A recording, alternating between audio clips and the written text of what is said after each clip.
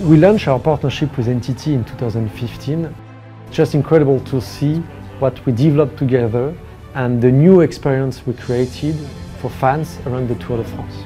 The relationship has really helped us innovate over the last 9 years. It started with trackers on the back of the bikes, and we've gone through cycles of machine learning, analytics, connected stadium using IoT sensors.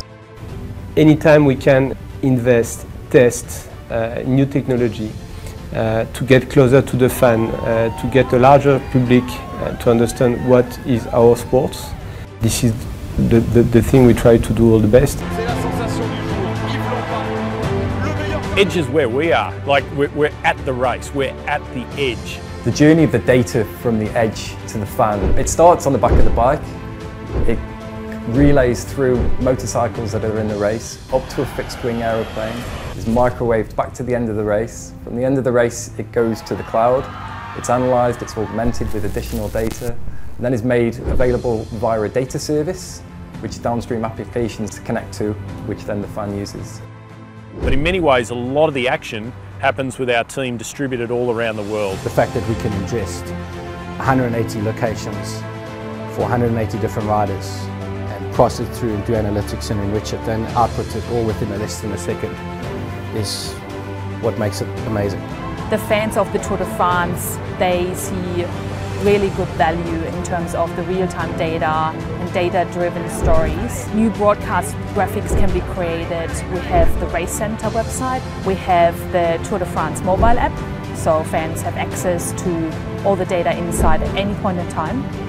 We have the fantasy leagues, and we have, of course, our Le Tour Data live race insights. Just as last year, we have Marianne, which is our digital human. Feel free to ask me anything you'd like to know. Knowledge is power, so the teams try to get as many data as they can. Technology changed everything in strategy, and of course it has also changed the way the riders are training. We're talking 3,500 kilometres around the country of France. That's a world's largest connected stadium.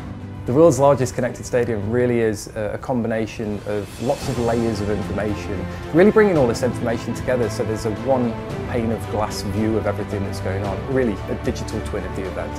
And so you can almost proactively address future issues that might be problems. To anticipate the flow, to anticipate the location when we are moving every day.